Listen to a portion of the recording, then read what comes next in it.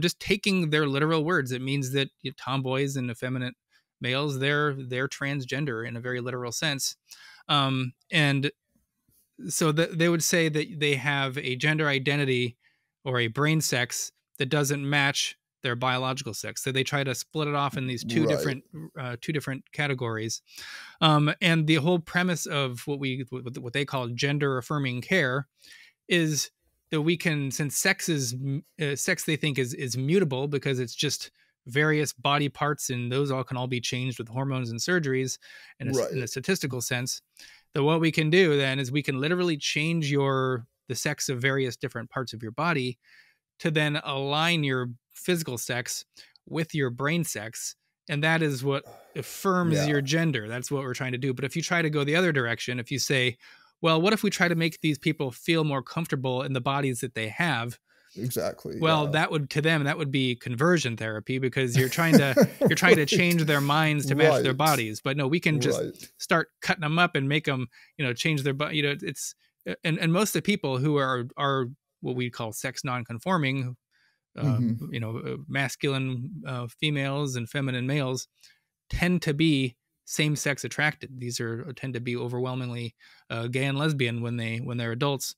And so it's literally a new type of, I would say, like a gay conversion therapy, where we're taking males who would normally say they're attracted to other males and saying, oh no, actually you're a woman, so you're actually really straight now. It's ghastly. And this is one of the biggest things that had made me totally abandon at least the left on this idea and speak out against this, because it really is just a way more intense type of conversion therapy. And I don't know how they can't seem to wrap their heads around even if this. You're not gay, so let's suppose so let's suppose that you're this, I mean, I think we used to have, like, boys used to be fond of tomboys. We found them like endearing and like, oh, the girl's going to come play with us, and they mature faster. So sometimes they were actually stronger than all the boys, and it was kind of funny.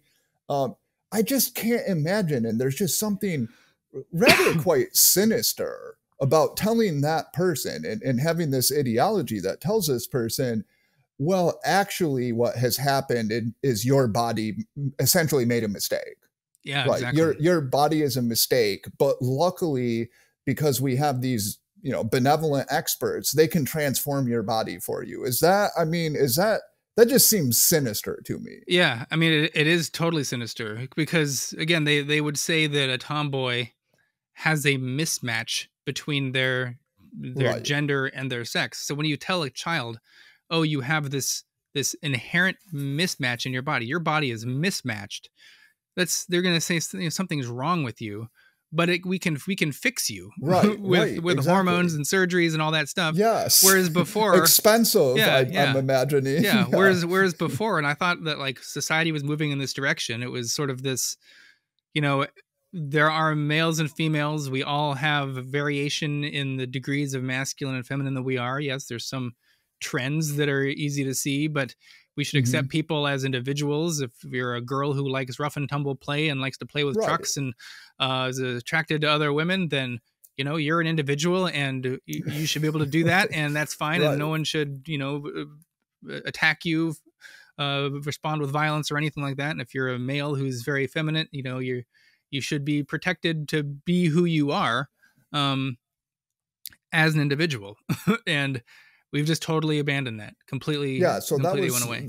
There's nothing wrong with that little girl. That's what they need to be told. Is you are just, you're different in a statistical sense, but there's nothing wrong with you. This is, the premise of Darwinian evolution is that there's variation. And we couldn't have had selection on male and female sort of behavioral phenotypes if there wasn't already variation at some points, and we're selecting for certain extremes, but there's always going to be some overlap.